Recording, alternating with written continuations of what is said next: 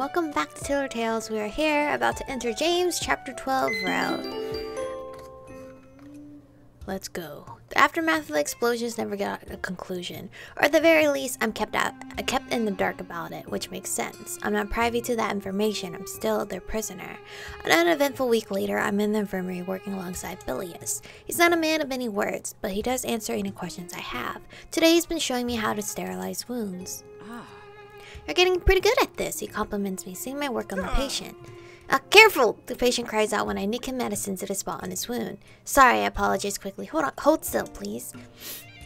I'm so engrossed with my work that time flies by. It's easy to keep busy so that I'm unable to have time to think to myself. A distraction, pretty much. You seem a little less anxious today, remarks Bilius once we're left alone. Did I seem anxious before? Yes, after explosions in the city, he seemed more withdrawn and perhaps a bit numb. How close has he been keeping a watch on me? It is my job to track the health of everyone in the palace, he explains when he sees the look on my face. How is your monthly cycle? He asked out of the blue. I had to explain to Bilius what a menstrual cycle was once he noticed I was cramping. At the very least, he couldn't actually smell any blood. It stopped. I feel a lot better, I reply. At least I was able to wash my reusable period panties. The servants were kind enough to let me use their washing facilities. Good, your complexion has gotten better too. You really do sound like a worried doctor. He's so fucking cute. Literally, I'm simping for everyone but the main character, main guy we're supposed to go for. Awkwardly, he reverses his gaze away from me. Is it bothersome? I shake my head. No, it's fine. Thank you for worrying. I will have to note this biological behavior about Earthlings, he mutters to himself. Humans. I find myself correcting him. We call ourselves humans. He simply closes his eyes. My mistake. We tend to call each race from the planet they're from. How'd you know it was called Earth? I ask. We didn't. Your planet is called HX-108 to us. I believe shortly after entering your atmosphere, Prince James received messages from your planet. Broadcasts. That's the first time I've heard of it. Like videos. Radio waves. Oh, I see. I think they used it to fine-tune the babblefish before engaging. It's why he was able to speak your language right away. He spoke my language too. That makes a lot of sense, actually. Wait. My ears perk up. Bilius hasn't shared much private information with me, so it surprises me when I hear him say two. Two, I repeat, I'm curious. I see the jewelry on his arm, the tracker. Lena and I each have one, though she had to get it replaced. I'm starting to suspect, combined with Bilius' exotic appearance, which is too different from Goat, that he doesn't belong here. Bilius realizes what he said and grows quiet. He's not going to volunteer that information, is he? I'll have to ask directly. Bilius, why do you have to wear a tracker? Bilius quietly starts cleaning up the infirmary, putting away used bandages and bottles. He does this for a while, long enough for me to think I won't be getting an answer out of him anytime soon. But then he speaks up. My planet was called Grinya, he says softly, peaceful. We were all pacifists. A lot of us were capable of healing the sick and wounded. I'm noticing the lack of present tense when he's describing his people. Grinya was full of water, a prime target for Lord Veritas' army. I can see where this is going. He took over the planet, didn't he? Bilius hesitates for a second. There's a sorrowful expression in his eyes. Prince James led the attack. I can feel this huge lump form in my throat. It's hard to swallow. I can see why the two of you don't get along now, I say, thinking back to the time Bilius has been disagreeable with James. Intrigued by my abilities to heal the others, he took me with him. A grim shadow washes over him. The rest weren't so fortunate. I end up gasping. It's just like my story, except this time James succeeded. Is this what would happen if he didn't get stopped? Attacking a peaceful planet full of people who didn't want to fight. I'm glad nothing happened to you. Thank you, though sometimes I wish it could have gone differently, he admits. Yes, I can imagine. You must have lost a lot. I do hope your planet doesn't meet the same fate as mine. Well, I certainly won't let them get away with it that easily, I say with a brave face. I have faith you will succeed in that mission, he says, his eyes softening. It hasn't been all bad, though. In this darkness, you find yourself getting support from the ones you least suspect. The doors to the infirmary bust open. Bill! Lena announces out loudly. Bilius jumps up straight, his face suddenly sporting a rosy color, like he's been caught sharing a secret. Princess Lena, he squeaks in a high voice. Hello, good day, I greet her with a smile. Oh, you're here too. How's my outfit coming along? She asks eagerly. It should be finished by tonight. I've been working on it every night now. In fact, it's taken me so long because I don't have a sewing machine, nor do I even have any sort of needle or thread to use. I've just been using my own thread and hand stitching it. Not to mention I've been asking anyone to give me any spare jewelry they have lying around. Most of them came from Lena herself. Great, and don't worry, Belle, you'll be the first to see me in my new attire. She gives him a seductive smile. Bliss ends up awkwardly coughing into his hand, blushing slightly. I think he likes her. That's kind of adorable. But the ramifications ring eerily in the back of my mind, liking the sister of the man who kidnapped you conquered your planet. Actually, something still doesn't add up. Princess Lena, I ask, getting her attention. Why do you have to wear that? I point the new tracker in her arm. Lena flips her hair over her shoulder, then taps a large gem with her finger. Don't you think it kind of clashes with my skin tone? She asked, feigning innocence. Captain Caleb said it's because you like to run off. What does that mean? Are you also... So many questions, Princess. Is she always like this? She asked, turning her attention to Bilious. I cannot fault her curiosity. She's in an unfamiliar place filled with strangers. Well, let's not talk about a boring piece of jewelry like this. Instead, let's get back to your work. I'm impatient to see your results. I sigh, realizing I'm not going to get an answer out of her. Lena does as she pleases. If you come to my room tonight, you'll be able to fit it, I say. That sounds great. Bill want to join. Pardon me? He stutters. I believe a man visiting a woman's room late at night is overstep. You and your whatever norms. We're not asking you to bed her. Just come and join our party. Completely harmless. Yes, I would like you to come as well, I encourage him. It's nice to have people around to talk to. I get really bored and lonely in my room. Then it's decided, Lena exclaims. Bilious simply sighs in defeat. Well, at least it's not like we're stripping in front of Bilious and stuff, you know. Late at night, I prepare my final stitches, making sure I've got everything nice and polished. While originally I simply wanted to make more underwear for myself, I ended up creating an entire dress for Lena. Well, a two-piece anyway. I tried to incorporate the planet's own fashion style and mix it with my personal touch. I couldn't really make her anything modern that people will wear on Earth, as that would really stand out. Imagine a business suit on Lena. Instead, I went for a more belly dancer-inspired outfit, lavishly decorated with golden jewelry. Soon the both of them arrived in my room. Now let's see what you created for me, says Lena with a giant glint in her eyes. Bilious stands to the side, seemingly a little out of place. I show Lena the two-piece, to which she immediately starts disrobing herself. Princess Lena! Bilious shrieks as he turns around. Why are you so easily frightened? There's an air of confidence around her words. You should take your chance when it's presented to you, Bilious. She is so fucking bold. Let us know when you're decent, he mutters. I help Lena get into her clothes, feeling a bit like I'm a servant at this point. Her top slides off her rich bronze skin, revealing the massive scar on her back. I almost audibly gasp when I see it, a slash going right through the middle of her spine. She tilts her head, noticing I've stopped my movements. Like what you see, she hums. I avert my eyes. It's improper to stare at scars. Putting it in the back of my mind, I continue helping her dress. My measurements seem to have been fine, despite having to do everything manually and creating my own measuring tape. It's a little saggy at her chest, so I quickly put in a few extra stitches to help it stay put. There, now it's perfect. Ooh, I made this? No fucking way. It's gorgeous. What the fuck? What the? It's certainly peculiar to see you stitch, she says, finding my ability fascinating. You look gorgeous. See? My girl knew. She looks gorgeous. I compliment her because she really does look fantastic in her new outfit. So this is Earth fashion, she muses as she rubs her hands along the fabric, touching the jewelry with her fingertips. Well, it's not Earth fashion exactly, but Lena doesn't need to know that. Can you believe it? She made it with the fabric from that little stall at the market. It must have been cheap, yet it feels so right, she says to Bilious. Bilious, doesn't it look magnificent? She asked, twirling in front of him, the gold shimmering in the light. Dude, he must be like, holy fuck. He has to be, because he likes her. Because, good lord, she's so pretty. Bilious turns around, having his back face to us the entire time. It takes Lena's new look in.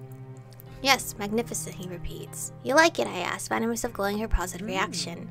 It's very agreeable on me, splendid. Finally, no more stuffy clothes. I'll be the star of the Maka for sure. That's good to hear. Do all princesses on Earth sew their own clothes? Lena questions me.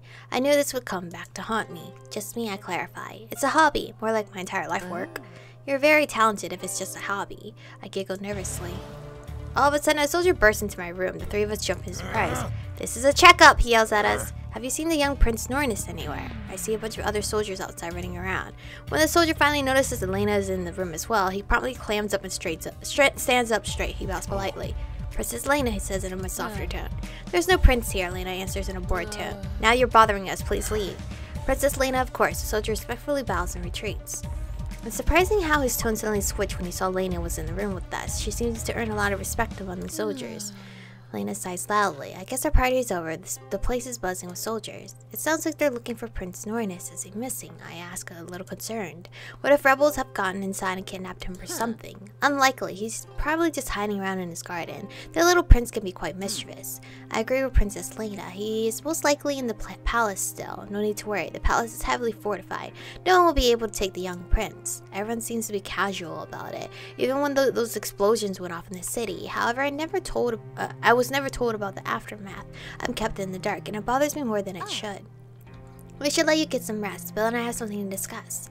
Billis looks at her as like he has no idea what she's talking about. We do, he asks. Oh, lots for sure, she purrs. Billis clears his throat, his cyan eyes avoiding Lena as much as possible. You're a wonderful tailor, Princess Michiko. I bid you good night, he says. Yes, please rest well, I say and bow my head towards him. Thank you so much for my new attire. I am smitten with it. Lena flashes a brilliant smile at me. She ends up pushing Billis out of my room, finally leaving me alone. I sit down on my bed and release a sigh. Their flirting is a little heavy-handed at times. Oh, I noticed Lena forgot to bring her old clothes with her. They're still on the floor. I quickly gather them up. Perhaps I'll give it back to her next time. I walk towards a wardrobe on the far side of the room and open it up. Unexpectedly out rolls a person, limbs flailing everywhere. I let out one of the highest and girly screams of my life. What, Nornis, what are you doing in my room? He screams to return, started at being found. Prince Nornis, I cry, finally getting my wits back. I thought my heart would stop. The prince picks himself up from the floor. He looks a little disheveled, since he fell out my wardrobe just now. Wait, was he hiding in there? What are you? Please be quiet, they'll find me. In fact, not a moment later, and my door slides open. I whirl around to see Billis at door, having run the way back. I heard a shriek. Is everything alright? He asked out of breath. Oh, Billis! How am I supposed to fall in love with James when there's so many other good contenders out here? I look behind me, but Nornis is missing. It seems he instantly withdrew back into the wardrobe like a ninja. Lena was right. He is mischievous and even a little devious. I laugh tensely. What do I do now? Should I out him? I stub my toe, I say, and point towards the wardrobe. And it really hurt, I lie. Billis heaves a sigh. I thought something might have happened to you. Sorry, I'm just very clumsy. Please be careful now, he says and bows out. Oh, he was worried about... How am I supposed to love these other I groan out loud once I hear his footsteps disappear. Then I hear a tiny voice from inside the wardrobe. Is he gone? You can come out now, I say exasperatedly. Prince Nornis pushes open the wardrobe and climbs out. He sheepishly gives me a smile as he shuffles on his feet. What are you doing here? I ask, perplexed. He stammers awkwardly. Hiding? I realize that, but why? He pushes his fingers together, refusing to speak. Were you spying on me? I decide to ask. Did you see Princess Lena strip? No, he shrieks. I looked away. I didn't realize this was your room, Princess. In fact, I feel awful for barging in. He suddenly bows deeply in front of me. But when I heard her voices, I couldn't reveal myself anymore. I'm so sorry for treading on your private chambers. He seems so apologetic. It's hard to be stern with him for hiding in my room, especially since he's also a prince. It's alright, but really, what are you doing here, Prince Nornis? He lets out a tiny sigh. I may have tried to explore areas been forbidden to visit. His pale cheeks turn a shade of pink with his next sentence. I admit I also wanted to find you. Prince, how old are you? Me, I repeat, surprised. Why me? You were really nice to me when we met, he says nervously. You're the only person to have seen my garden. It was a pleasant experience to share it with someone. There's a sense of longing in his voice. He seems happy to talk about the garden. I simply wanted to invite you back, he mumbles shyly. Nornis has such an innocent demeanor that my heart positively melts for him. He wanted to invite me to his garden. That's really sweet. He is sweet! He's too sweet! Get out of here! But does your brother, Lord Veritas, not want anyone in the garden? In general, I'm simply not allowed to have much contact with anyone in the palace. If he knew I was here, he'd be livid. That's a very sheltered life he has. It's almost tragic. A prince locked up in a palace. I may be locked up as well, but at the very least I've interacted with quite a few people around here, so I don't go mad with loneliness. I can't fault him for wanting to reach out to someone. I give him a gentle smile. Well, it'll be our secret then. Nornis' eyes lit up in response, and he shows me a beaming smile in return. I knew you'd understand. Calm down, please don't alert the guards outside. Right, actually I must be taking my leave. I didn't mean to intrude at all. So are you going to invite me to your garden? I asked, gently fishing for an invitation. Oh, Princess Michiko, would you like to come by the garden again? I'd be happy to, I answered with a smile. He's so cute. He's so adorable. Happy that I accepted, Nornis starts grinning widely. It's almost infectious. He's super cute, a stark contrast to what I've seen of Veritas. I almost can't believe those two are related. I'm there every single day, so I'll be waiting, he says shyly. Then he runs off towards the door. Bye, he says in a cheeky manner before slipping away. So cute! I feel like we're in a reverse harem right now, with all these candidates here that obviously we can't even go for. I shake my head at him with a smile. Guess I'll be breaking a few more rules. No, don't tell Caleb. He likes to follow his rules. I haven't had the chance to visit Nornis yet. Simply put, I've been too busy to. There's a lot of work to be done in the infirmary. Bilias has me set on collecting blood from the soldiers. For what reason, I know not. But it's quite tiring. At the end of the day, I simply want to crawl back into my bed. As I round the corner, my nose bumps into a firm chest. Ow! I yelp and stumble backwards. Captain James.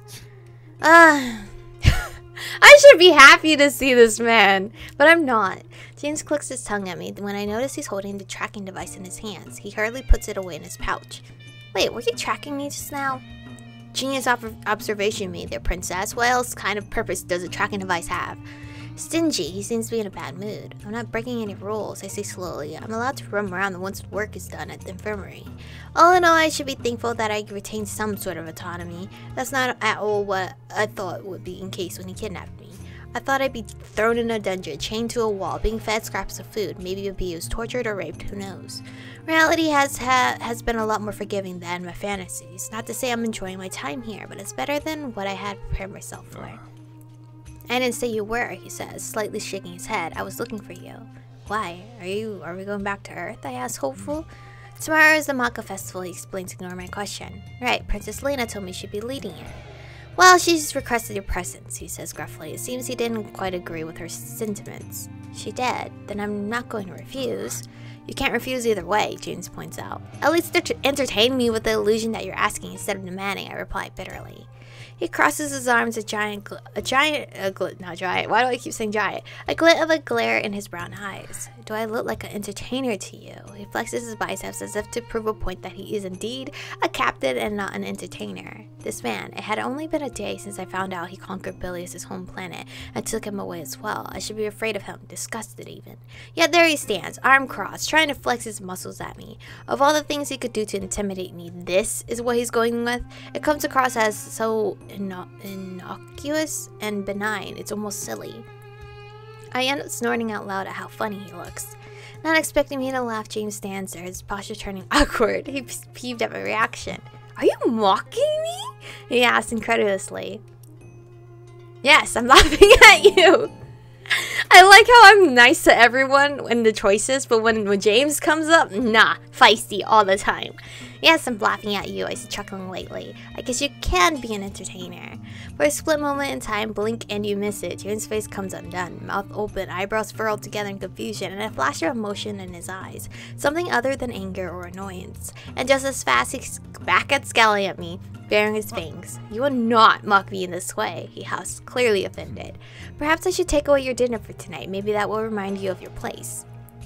My mouth drops open. The situation stopped being funny. You wouldn't. I narrow my eyes at him. A confident smirk. He's got me there. What was that before? You acted like it was the end of the universe simply because you haven't had your provisions yet that day. I pursed my lips at him. I've been working all day at the infirmary. I'm hungry as can be. No way I could sleep on an empty stomach. That's cruel, is all I end up saying. Then stop turning me into a mockery. You're doing a fine job of that yourself, I muttered. Why would my girl talk some more trash? James glares at me and all of a sudden he thrusts something into my hand. I had a random sharp pain in my throat. Like right here? It's still there. I just tried to like chug a bunch of water, so hopefully I'm okay. Take this. I'm confused by what I'm holding in the palm of my hand. A small woven ornament seems made out of twigs resembling a star or a sun maybe. There's a red ribbon dangling at one of the ends. What is it? Am I supposed to tie this somewhere? Tie this up somewhere? Is it like a charm? Ask someone else. Bring it with you tomorrow night, he grumbles. What? You don't know what it is either? Then without another word, James flies off the balcony. I'm left staring at the small ornament. This chapter is pretty long. Usually it would cut off by now, and then I could just like chug some more water and then record again. The festival could be heard from a very long distance away. I'm sure the drums are pretty overwhelming. It's being held right in front of the main gate. They've erected a huge bonfire in the middle. Tons of goat are dancing around it. I don't even know if it's goat or gout. My bad if I'm pronouncing it wrong. I stand on the side away from the fire. The smell of burning wood sickens me. It's okay, it's just a bonfire, part of their festival or whatever. No need to go into panic mode. You can do this, just take a deep breath. Take a deep breath to calm myself down. The atmosphere is lively and bold. The gates have been open to the common folk, it seems, as the air is crowded with those that aren't servants or soldiers. It's hard to not Hard to not get swept up in the rhythm. For a brief moment, it doesn't feel like I'm a prisoner, just a woman enjoying a really cool festival. There's a friendly tap on my shoulder. Princess Ryuko. Princess Richiko.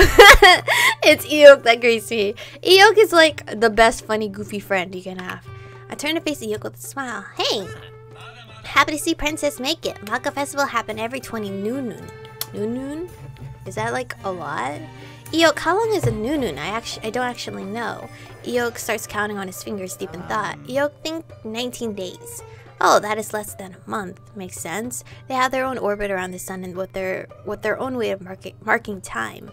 I've been thankful that a day is very similar to Earth at the very least.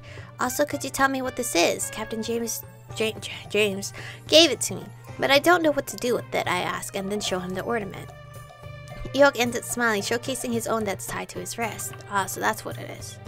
Do I just wear it? Everyone get it. At end, you tie to someone respectful. Do you tie this around someone's wrist? Yes, left wrist, left one, right. You left, not you. Then he points at a soldier surrounded by plenty of others. He's got a bunch of those ornaments tied around his wrist. Some start early. I giggle. I guess he must be popular. Ryuko helps me tie the ornament to my right wrist. Ah, Princess Michiko, you came. I hear someone call my name. Oh, Caleb. Hi. Sipping for the brother more than the main. It's Caleb. He's got his own ornament tied around his right wrist. So does everyone just like have it on their wrist at the beginning, and then like you could start tying it to other people's right, Ryuko?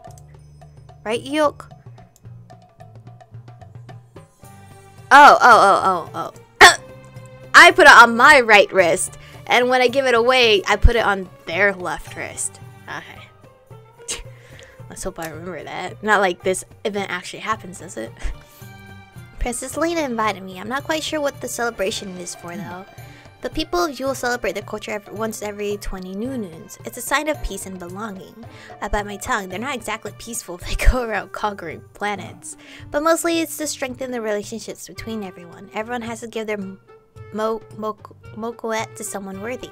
Otherwise, they themselves are not worthy to be called a goat. Oh. Captain Caleb knows a lot, says Ryuko, impressed. What do you take me for? I've practically been raised here. I point at the ornament on my wrist. Is this the Mako? Affirmative. He leans in closer to me with a smirk. Best be sure you give that away to someone at the end of the dance. Do you already know who you're giving yours to? I ask, curious. He closes his eyes with a satisfied smile. That I do. Lord Veritas may accept mine. Lord Veritas not yet arrived, Ryuko points out. Perhaps I should investigate. I have matters to attend to. Please enjoy the festival, you two. Caleb bows and then leaves us alone. Ryuko must leave too. Ryuko began dance soon. He gives me an apologetic look. Oh, do I get to see you dance? That's so exciting. He shyly looks away. Yes, Ryuko not very good. I'm sure you'll do fine. I can't wait to see you dance. He's so cute! In his reptilian way. He flashes me an adorable grin and then slinks away into the crowd. My feet take me to one of the benches scattered around the site. I sit on the furthest away from the fire. I look around my surroundings and see people happily engaging in conversation or practicing their dance moves. Sometimes I see them exchange their moket. Some of them are eating at the food stalls. I see even children running around. I tap my foot along with the music. I admit, this is actually kind of fun. I can't wait to see Ryuko and Lena dance. I wonder if Nornis will attend. Princess. That voice, that all familiar tone, it sucks all the fun right out of my body. Captain James, I reply exasperately. What, are you, okay, I was about to say, are you wearing your thingy thing? Seems you didn't forget to bring the moket with you, smart. I don't have the memory of a goldfish, you know. He raises an eyebrow as he sits down next to me. Goldfish? He repeats in a strange accent. Oh, I say, realizing my mistake. I shake my head. Forget it. James then directs his attention on the bonfire, surveying the festival in silence. I manage to glance over on his wrist. He's still got his moquette. Who is he giving it to? Going to give it to? Would he be just like Caleb and give it to Veritas? Or perhaps someone else he thinks is strong? Princess, I can feel your eyes burning a hole in my arm without having to look. Embarrassed, he caught me staring. I quickly glare at, we're not glaring at the children. Look at the dancing children ahead of us, but I'm itching to know.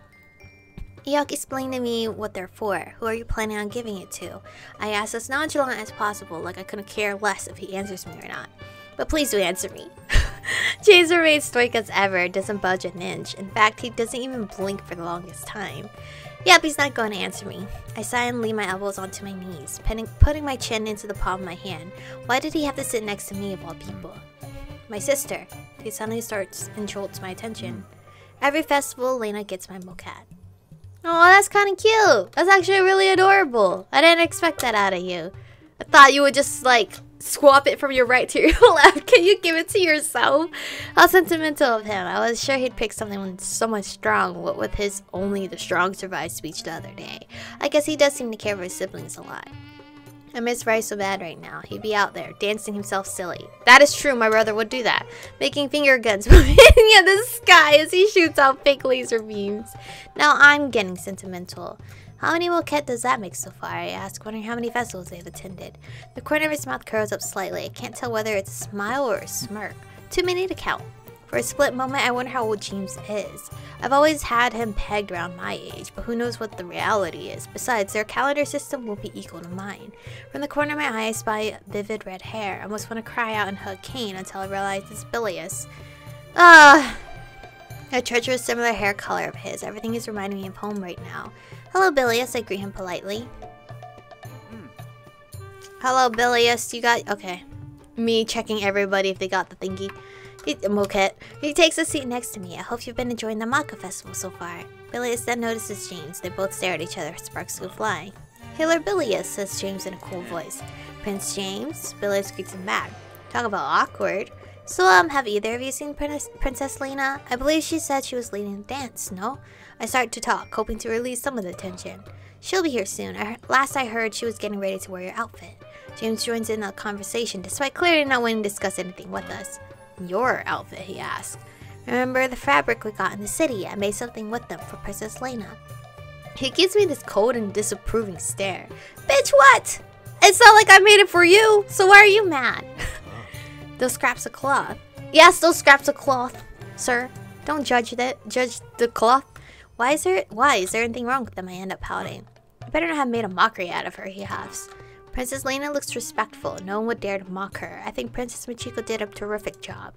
Well, thank you, Bilious. My eyes are sparkling at his compliment. Then I see a horde of guards in the corner of my eyes. They're escorting Veritas to his seat. Front row, of course, away from everyone else. He seems so emotionless and cold as always. I don't spot Nornis anywhere, though. Hey, is Princess Nornis attending? I ask Bilious. He shakes his head. He's never allowed to attend. Oh, that's so sad. Even I'm here to enjoy the night. As am I. So please shut up your mouth hole and let me watch in silence. James, you can get your ass and sit somewhere else on a different bench. Actually, if the sound of my voice irritates you, you're free to leave, I suggest snarkily. This enemies and lovers is not ever turning to lovers at this point. James grits his teeth at me, sounding out a low growl. I might just do exactly that. I'm in agreement with the princess, says Bilious, hiding his own smirk. I didn't ask for your opinion. James snaps at him as he gets up from his seat. The drums blast throughout the palace, silencing anyone, even James, who sits back down. Well, guess we're not losing him. The dance is about to start. Everyone takes a seat on the wooden stand, shuffling away from the bonfire. The drum grows louder and more intense. Then a long line of dancers appear, walking down the grand staircase. Oh, Eok is among them. I can see him behind a bunch of others. He seems very focused, an expression I haven't seen on him so far. They go move in tune with their drums, smacking their thighs, planting their feet aggressively on each step. They hit their chests, all in sync with each other.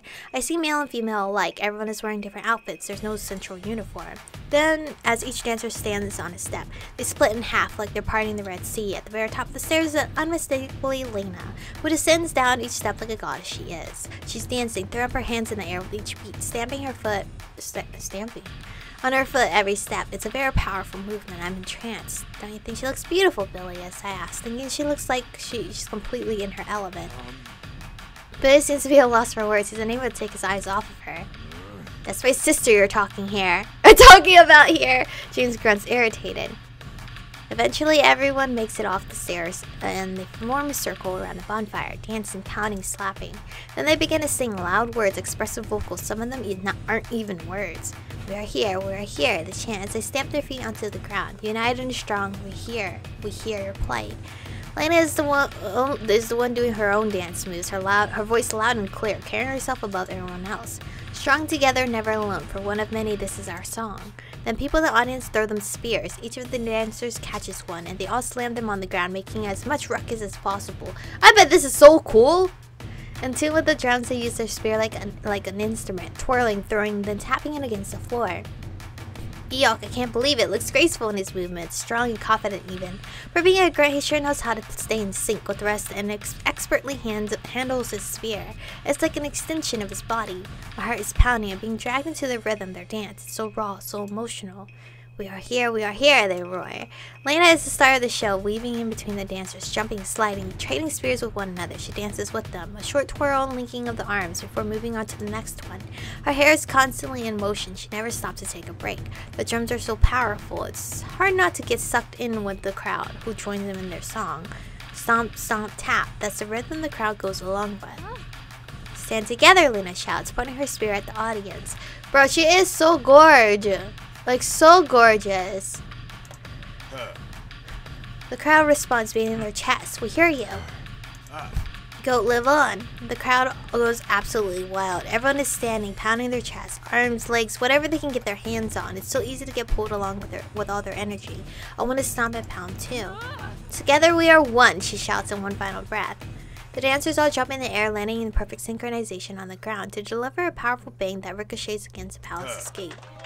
They're screaming now, cheering. If you hear Arya growling, she is fucking up her toy right now. Can you even see her in the background? Not really.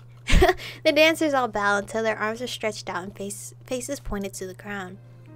Lena is breathing hard, as are the rest of the performers. The dance is finished. It's Bilious who stands up first. Joining in with the rest of them, he pounds his chest and grunts out the same chant.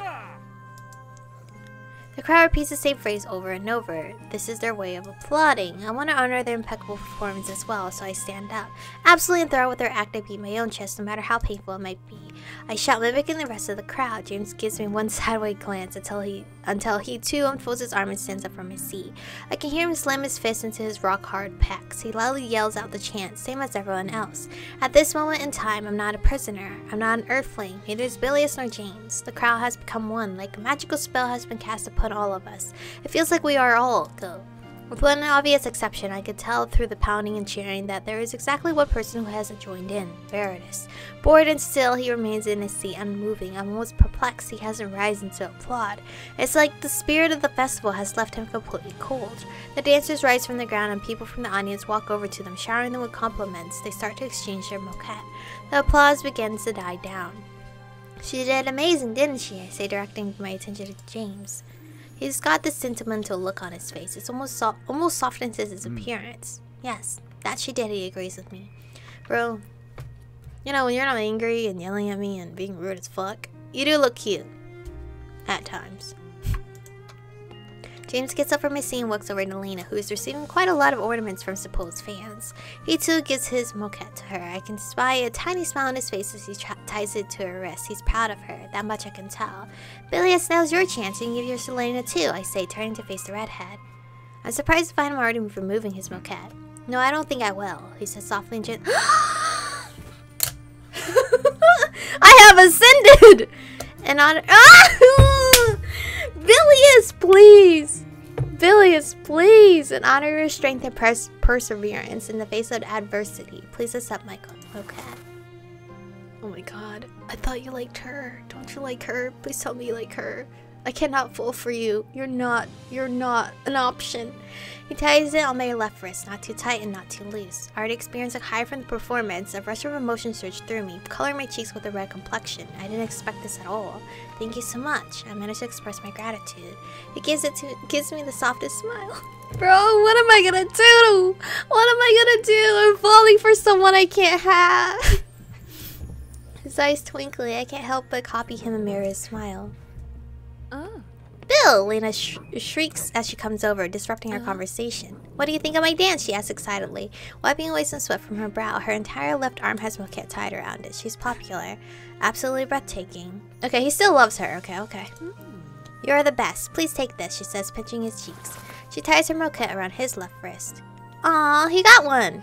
I don't know what I expected, but I'm so impressed with your dance, Princess Lena. Compliment her. Oh, wait, her arm does have a lot. I'll keep the compliments coming, she says with a chuckle. In the background, I see James and Caleb talking amongst themselves. Both of them have given away their own, but only James has gotten some in return.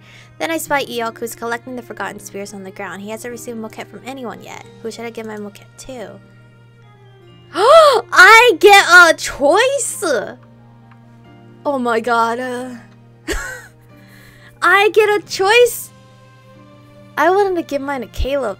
But Eok hasn't gotten anything.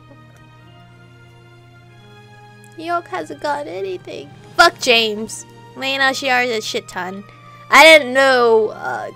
Fuck. Originally in my mind, I was like, dead ass, I want to give it to Caleb. But now I want to give it to Billius too. But, the one who has been with us the longest. Eok. I grin to myself as I shoot my hand up in the air. Of course, Eok gets my bouquet. Eok! I call out for him as I rush over. Startled, Eok ends up dropping some of the spears to the ground when he hears my voice. Princess, he says nervously as he bends down to pick them up again. I'm so impressed with Eok, I gush about him. He presses the spears against his chest. Impressed with Eok, he asks, baffled. Yes, I saw the way you moved. I don't know, I've never seen you act so serious and focused before. It was like you were a different person entirely. Eok rubs the back of his head, laughing nervously. Now I realize that Princess kept watch on Eok. How could I not? You looked really amazing up there, especially the way you handled that spear. Good job. Eok's forehead ends up turning a more vibrant red. He's clearly embarrassed. It's rather cute. Thank you, Princess. And that's why, here, I want you to have it. I say as I remove the moquette from my wrist. His eyes turn large when I grab his hand. For sticking up for me and helping me whenever. Please accept my moquette, I say with a smile. For Eok. Of course, Eok! You're the best! You're the best! Fleur and I would ever decide on giving it to him. Of course. Well, respectfully, he lightly bows his head and closes his eyes, allowing me to tie the moquette to his left wrist. Grinning all the while, Eok deserves it in my opinion. I neatly tie it up to make sure it won't fall. He keeps staring at it with his golden eyes like he's in shock. He's so cute. No, he probably didn't expect to get one because, you know, he's a grunt. My first. He gasped astonished. Oh, it's his first one? It's a little disheartening to hear him say that this is his first. As I'm about to pull away, Eok grabs my hand. Wait, he says. His voice doesn't sound as shrill as usual. Princess Michiko's pure-hearted. He starts to remove his own moquette. He wraps the ribbon around my left wrist. Even to a grunt like me, he says with a tiny smile. Of course, Eok! Literally, you have been there since day one of my kidnapping, so, you know. The other hotties are hotties, you know, but if I had to pick between the two of them, fuck that. I ended up picking my friend. He ties it off and releases me. Oh, he gave me one back. Well, gave one back to me. This makes me feel all fuzzy inside. Then sometimes something dawns on me as his speech about his speech pattern. Huh? Me, I repeat. I thought you always referred to yourself as Eok. Huh? Did he?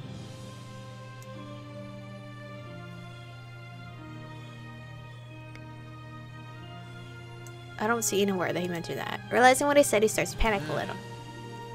Eok's speech not always bad, just a bit clumsy, not stupid, he smutters.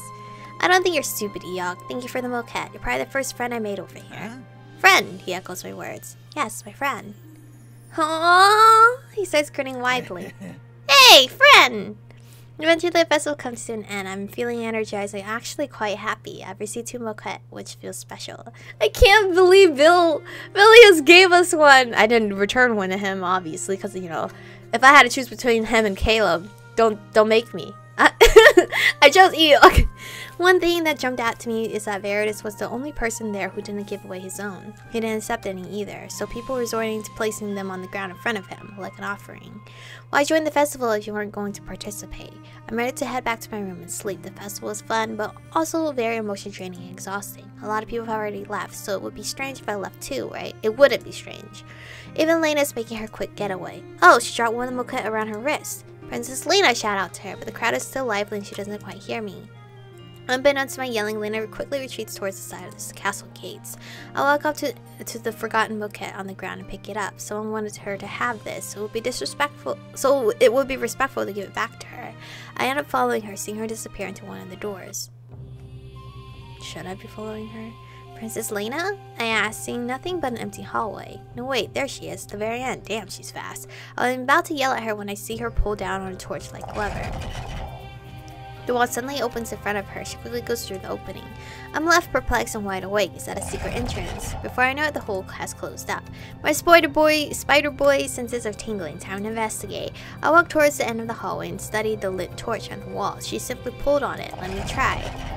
The torch easily pulls down and I can hear a mechanism unlock on the inside of the wall. The stones disappear into the wall, revealing an opening to the outside.